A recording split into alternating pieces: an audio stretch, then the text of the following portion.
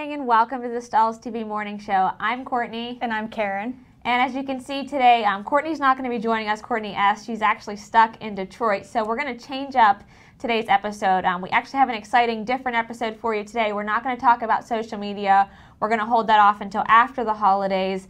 But we do have a special guest.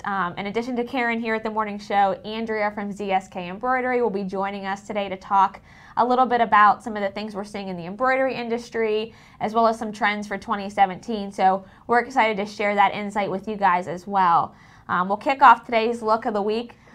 These are all submitted through our show and tell that we do every week on our Saturday mornings on Facebook. So this one was submitted from Laura. So Laura Pellman from As You Wish Design submitted this really cute kind of group look. It's not just one shirt or one project like what we normally show. She has 4 different looks here, and they are made out of fashion film and glitter flake. And I really like what she did here with all of the different looks, but really the same decoration concept. So she'll probably have a really easy time selling this to groups for schools, family pictures, pretty much anything for the holiday season. Really in the spirit. It's such a unique take on the garment because we're not just using a shirt to say happy holidays or even make an ugly Christmas sweater. She really utilized the whole shirt to make something that looked like maybe a costume or a uniform that somebody would wear for the holidays or for a holiday party. So the mixed media aspect, in addition to that, really just creates a really eye-catching look. So it definitely caught my attention. I grabbed that from Facebook because I thought it'd be great to share for this one's look of the week. Yeah, I love that look. Yeah, we're seeing a lot of holiday printing for sure, so this season is just upon us. And so what we want to do today before we talk with Andrea is we want to share week 6 of our 7 markets you should be selling apparel to series. And so this week we're going to share some tips on selling directly to community events. There are a ton of community events in every large city and small city, and so it creates a great sales opportunity, and we'll share that video with you guys now.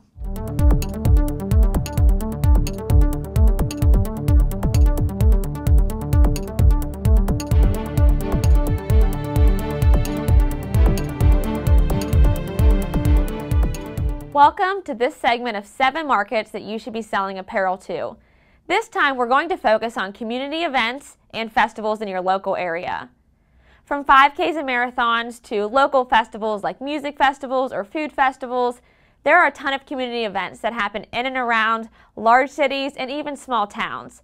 This creates a great opportunity for selling apparel and different accessories to these different events.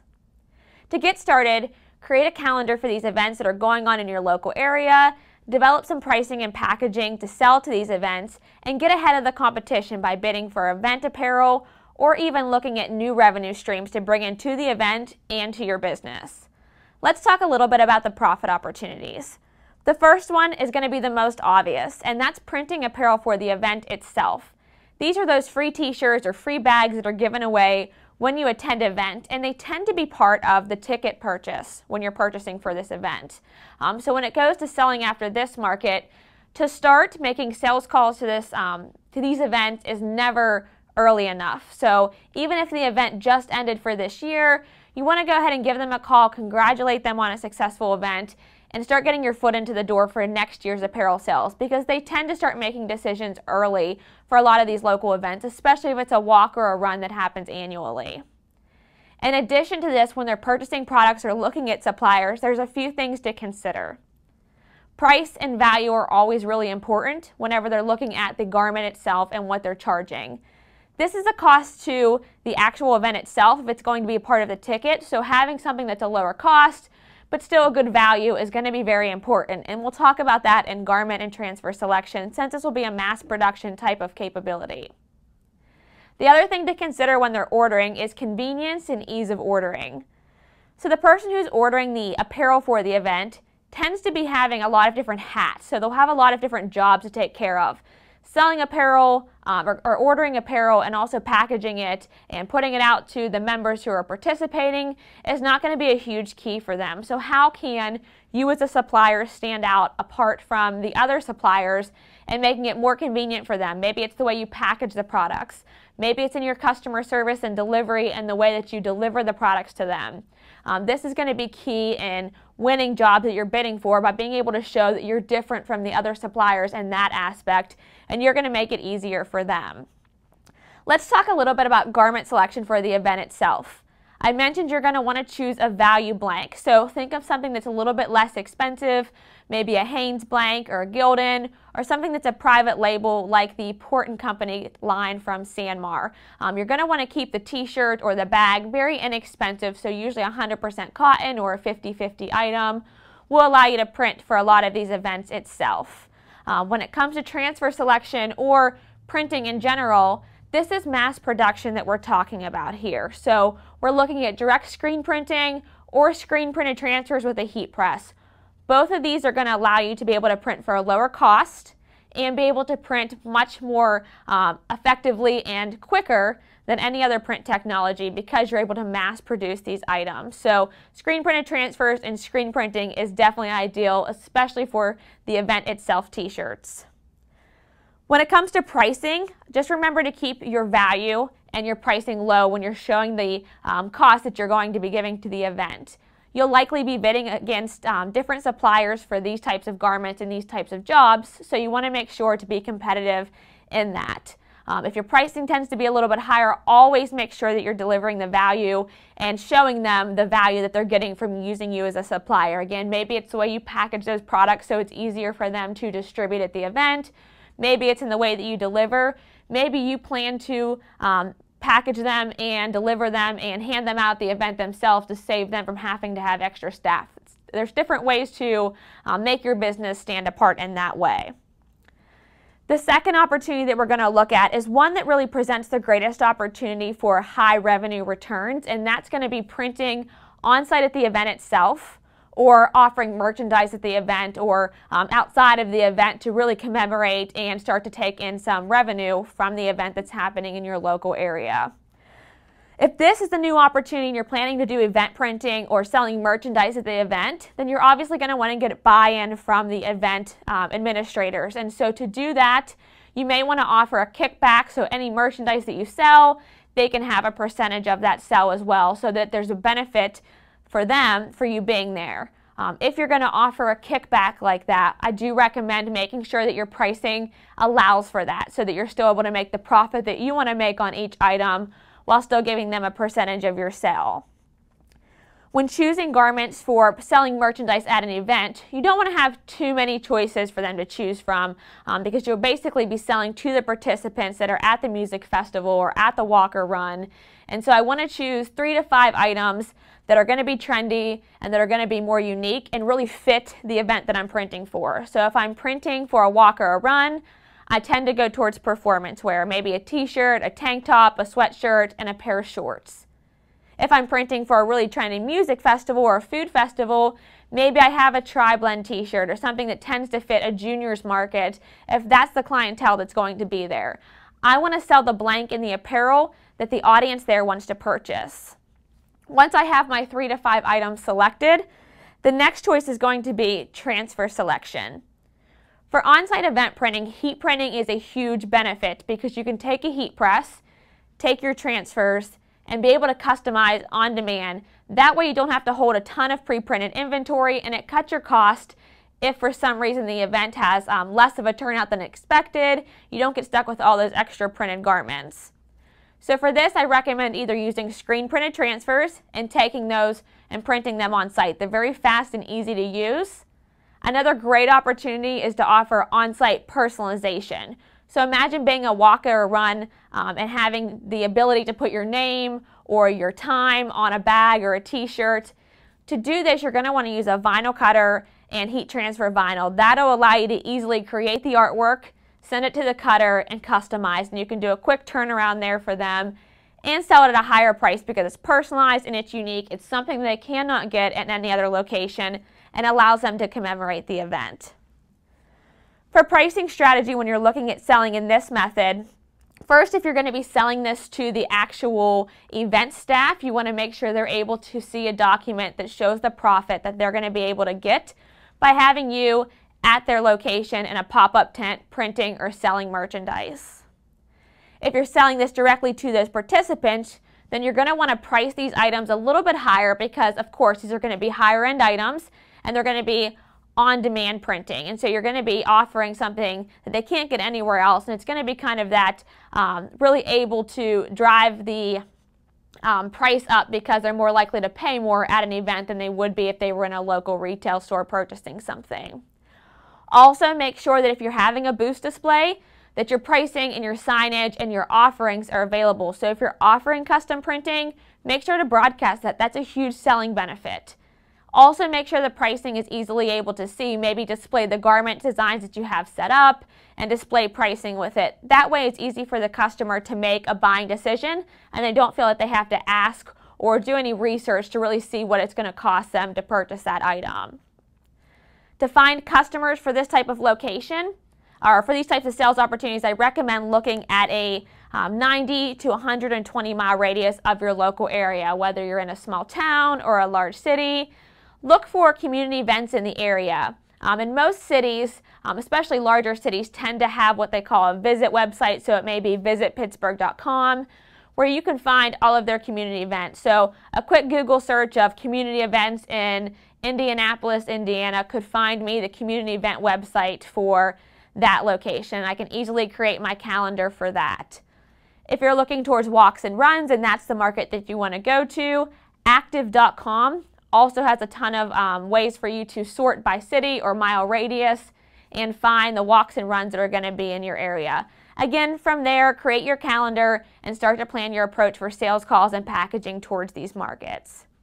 Community events, festivals, all of these create great opportunities for you to start diving in and making profit for ongoing revenue streams and for the event itself. So take a look at this growing market, and we'll see you on our next segment of 7 markets that you should be selling apparel to.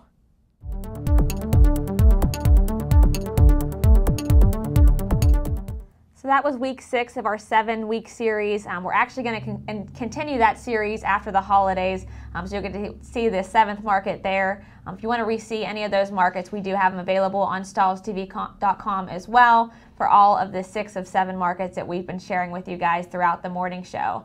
As you can see, I have traded in Karyn for Andrea from ZSK. If you're just joining us on Facebook Live or on our go-to client, then you've probably missed that we actually have a special guest here in the studio. Andrea from ZSK Embroidery is here this week working on some videos that we'll be sharing with you guys soon on stahlstv.com. And so while she's here, we thought we would go ahead and take the time to talk a little bit about the embroidery industry, things that we're seeing, share some tips and trends there, and really give you some different ideas that we're seeing for 2017. And so Andrea, you have been in the embroidery industry and in the apparel decorating industry for quite some time. You've pretty much grown up in this different industry, and so you share a different type of insight that we don't technically usually have here on the morning show, so we're excited to have you. Do you mind sharing some of your background, your experience with our Stahls TV audience? Yeah, absolutely. Well, first of all, thank you so much for having me. It's a real treat to be a guest on the morning show here. Just a little bit about me. My name, again, is Andrea, and I work with the ZSK machines. And I've grown up in this industry actually since my grandfather. So I have the embroidery needle and thread in my blood.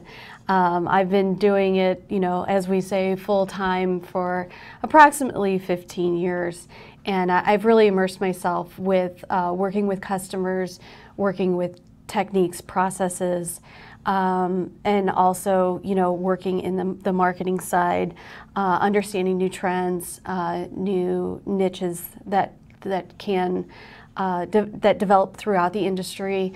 So I've been very lucky. I've been able to travel to different parts of the world to actually see all these new things develop. And one of my passions is helping customers with understanding processes and how we can grow businesses. Great. Yeah, so you've been, I know I've seen you for quite a few years over trade shows Yes. and at education, and so you definitely speak with a lot of embroiders and have kind of a unique insight into what's going on in the embroidery industry. So the first thing I wanted to talk about is, you know, 2017 is literally just around the corner. Oh my gosh, yeah. And so this is a time where a lot of people are looking for trends, or looking for insights, or looking for tips. So what are some of the popular trends that we're seeing when it comes to finishes and applications for embroidery? Yeah, one of the big things that I see and that I've seen develop is over the years is thread. And you can see we have a couple thread cones here. These are by Madeira. They are metallic thread. Typically what we see in the industry and what we see in logos and basic embroidery work is polyester thread or rayon thread. And it has a specific finish. It's nice and shiny and it looks very pretty. But throughout the years, the industry has created new threads with new finishes that have given us a lot of leeway to work with, you know, different combinations of thread. So using like a metallic thread really gives a unique look.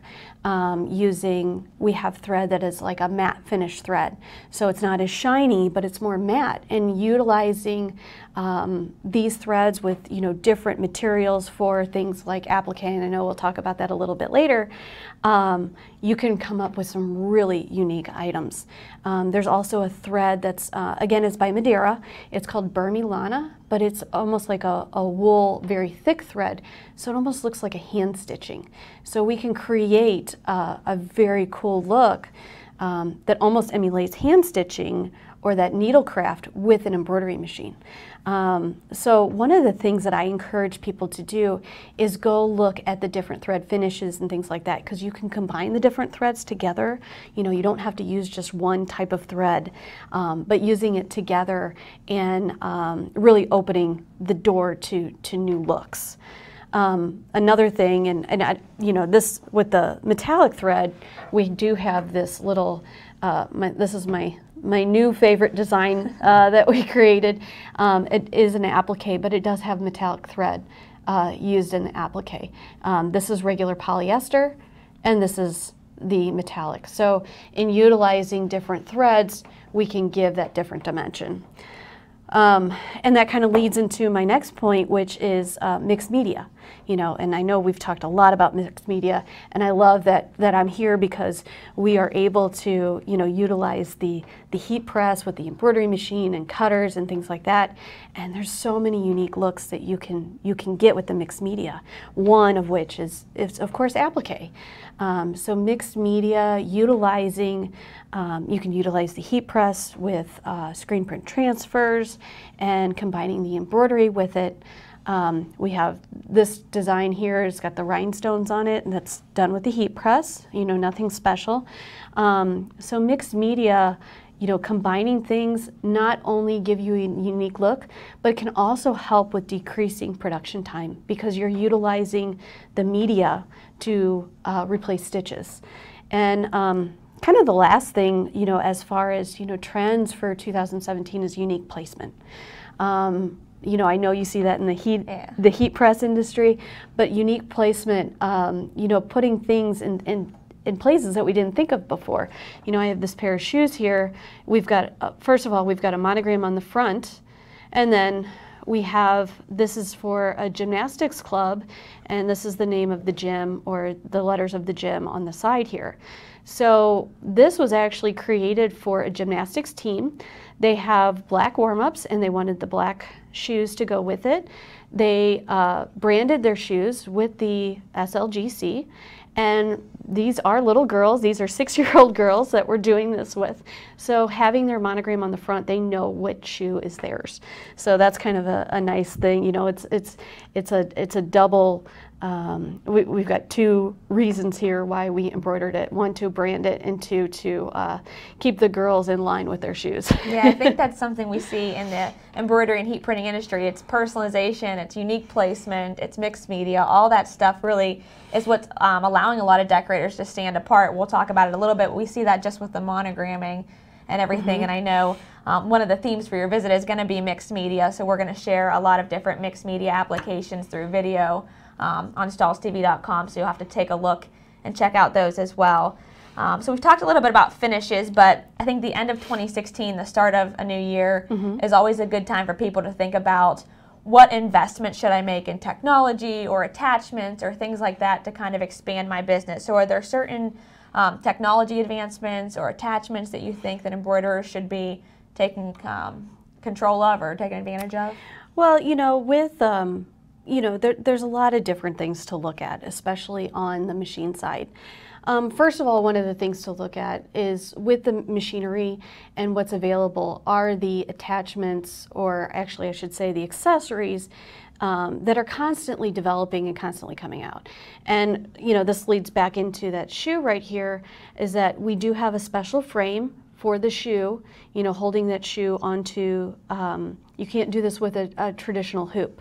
So companies, not only the machine manufacturers, but also aftermarket companies are coming out with very unique frames in order to decorate for this unique placement. So that's one thing. One thing with ZSK, and of course I'm going to talk about ZSK a little bit, is that they have a lot of unique frames that they build specifically for customer needs. So a customer will come up to them with a need and they'll say, I need this specific placement, and they'll come up with a very specialty frame. But again, there are aftermarket companies that do come up with it. And then, I did use the word attachment before, but with attachments, that's more along the line of what we can add to embroidery. We are able to do different attachments that allow for decoration using embroidery technology. And what I mean by that is there are things like sequins, and those are those round mylar. You typically see it on costuming and things like that. It's another way to do bling. We have cording. We have something that's kind of really unique, especially in the applique industry, but a hot air cutter. We have something called boring, which I always tell people it's not boring, but it's actually doing cut work. So there are attachments for the machinery that allow for an entrance into different markets, especially what I see with sequins is in the tourist market, the costuming market, and things like that. So when you're looking at your machine, see what you can expand on that machine. Because there are just a lot of different things that you can do. Another thing is the machine design. With our machinery, there have been developments to allow you to do things like this. This is a very small shoe, and you can see that it is the placement is pretty far down on the shoe. So. And I'm sure it's just like with heat presses, just the machinery developments that come out and that can change, that allow you to do and offer these unique things. One other thing to really look out for 2017 is workflow processes. We are seeing more and more online shops that are connecting suppliers with embroiderers. Online fulfillment and things like that. So that's another big thing to look at specifically in the embroidery industry. Yeah, it's a great point as well. And even, for people that are looking to maybe purchase new equipment or make advancements for the new year, it's kind of like the way we talk about heat press equipment, where we always talk about if you're looking to make a new investment, look at a machine that's going to allow you to grow, that's going to allow you to do some of these different things that maybe we're seeing trending for the upcoming years. Maybe it's special effects, maybe it's sequins, maybe it's rhinestones. Being able to have different capabilities like that is really a huge benefit, different placements, and all of that as well. And so another thing that we talk a lot about here on the morning show are blank apparel trends. And so one of the trends that we've seen over the last few years really is performance wear, athleisure, these polyester light garments. And so any tips? I know I've always heard challenges with people decorating them with, any print technology, but any tips for embroidery specifically for these? Absolutely. With athletic wear and things like that, we do come into a new type of material.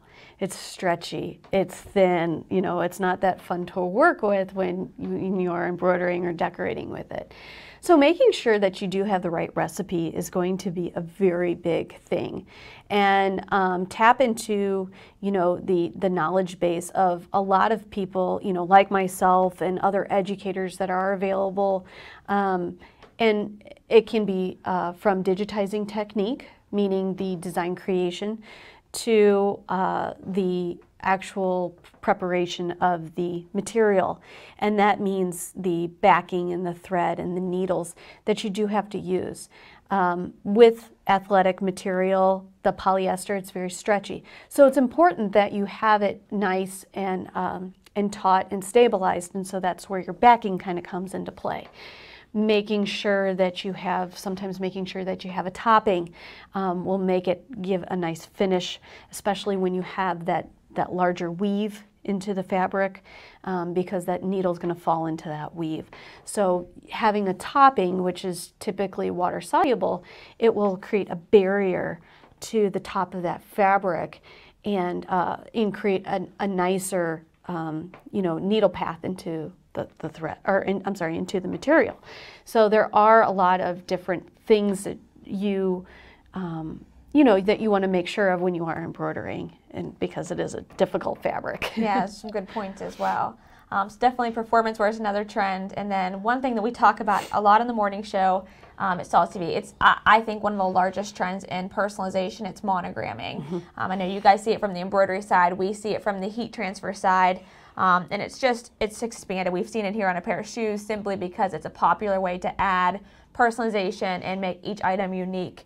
And so are there any unique tips or trends, ideas that we're seeing kind of in that marketplace for embroidery? Yeah, absolutely.